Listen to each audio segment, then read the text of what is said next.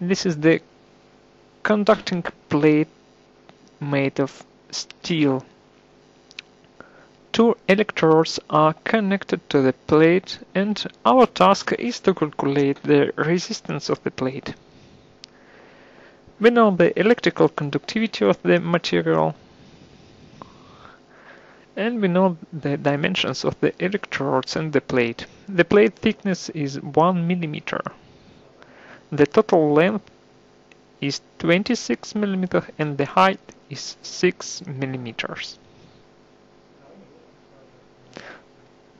This is the simple problem, so I will start QuickField and will do the simulations from the very beginning.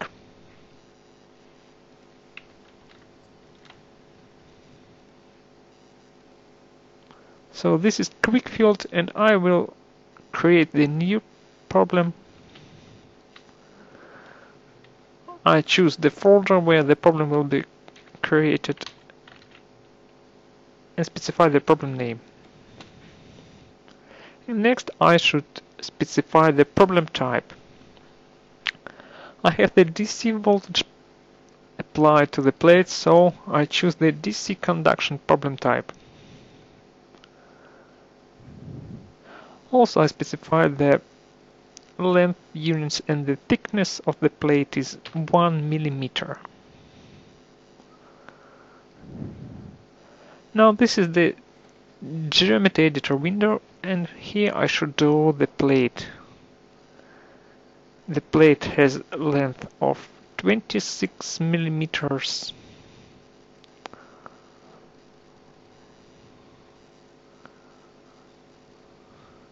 You can see the coordinates here in the right bottom of the screen. And the height is 6 millimeters.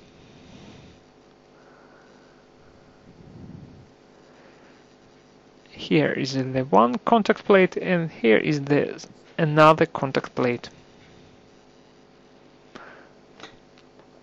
The geometry model is ready. Now we should assign the labels to geometric objects. This would be the plate.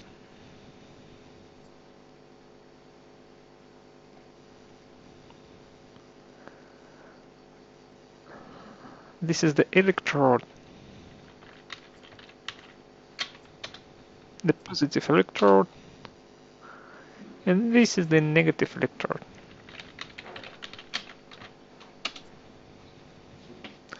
Now I have the geometry model ready, and I have the objects labeled.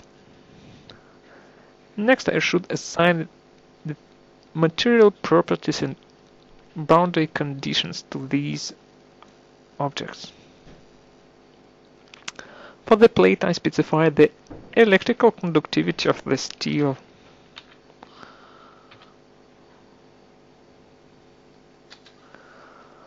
For the negative electrode, I specify the voltage.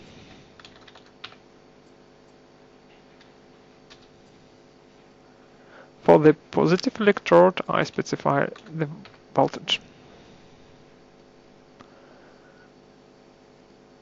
And the last step before we start the solving is to build the finite element mesh. Just press the button and the mesh is ready. Now we can save all the problem files and run the simulation. Here you can see the color map of the current density distribution in the plate. I will adjust the field picture and switch on the color map of electric potential and the vectors of the current density. Now you can see how the electric current flow in the plate. To measure the resistance of the plate, I need to know the voltage drop and the current. The voltage drop I already knew. It is 0.02 volts. So I should measure the current.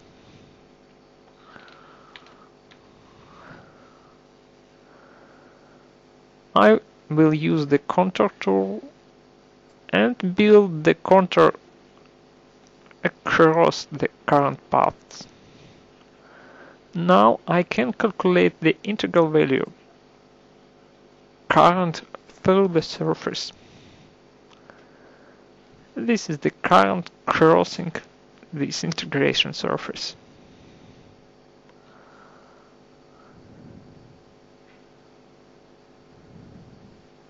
And the resistance now is voltage drop divided by the current.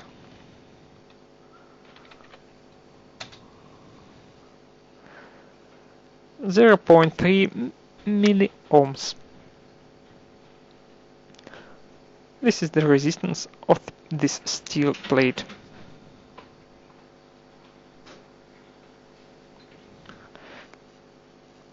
QuickField allows you to change the geometry rapidly and adjust many parameters. For example, I can change the electrode length from 6 to 10 millimeters. Solve the problem again. And this is the result. I will adjust the field picture and measure the current.